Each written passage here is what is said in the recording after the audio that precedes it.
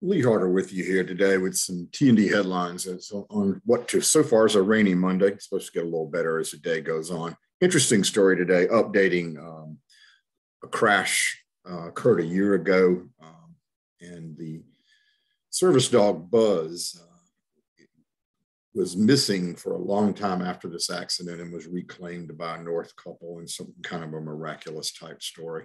And the accident victim is doing a lot better.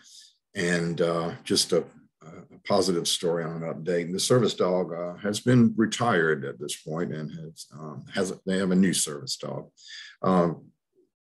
Violent weekend in South Carolina.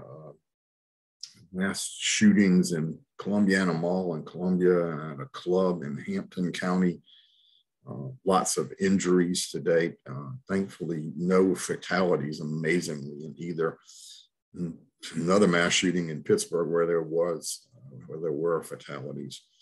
All right, we are giving you some updates today, too, from the Orangeburg County School District. They're moving forward on energy upgrades at a number of the schools, contending that it's imperative that they do so now because the costs are rising rapidly.